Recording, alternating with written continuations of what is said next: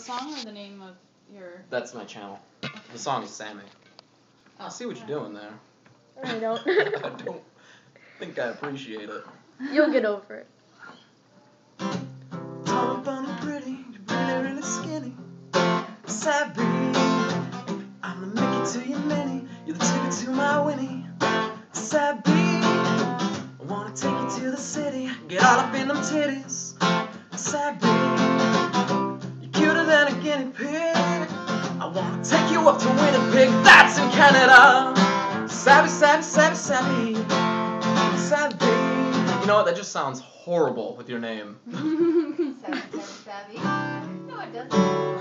What name do you normally? It's part of the song. Yeah. To say that. To say savvy?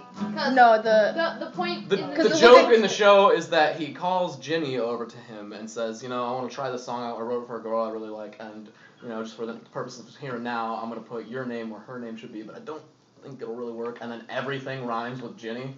But then he gets to the end, he's like, no, that just sounds awful, terrible with your name in it. Because he wrote it for Cho Chang. And so he's like, yeah, so what do you think? Do you think I could make a girl fall in love? And she's like, oh, I think it already has. He's like, great, because it's for Cho Chang. I can't find it. I'm trying to search channels and it's not showing up. Unless I spelled it wrong. You might have. Concord